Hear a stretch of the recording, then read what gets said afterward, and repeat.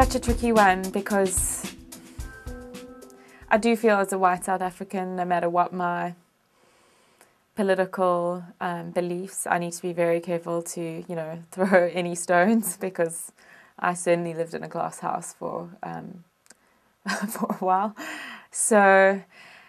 I mean, it's been interesting to me to you know, obviously there's a lot of hypocrisy involved, and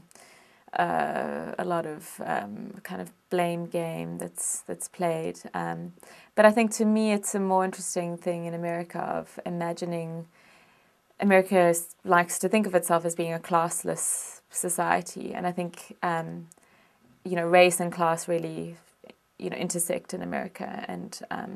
so I think it's less about race that I think the problem is, but more about an elite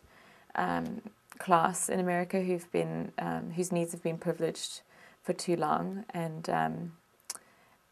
that has sort of led the country into, you know, difficult times. But I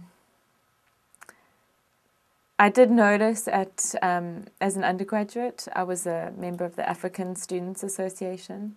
and there was a very strange relationship between the African American student associations and the African students associations, and this strange kind of I think each was threatened by the other. I think the African Americans were threatened by this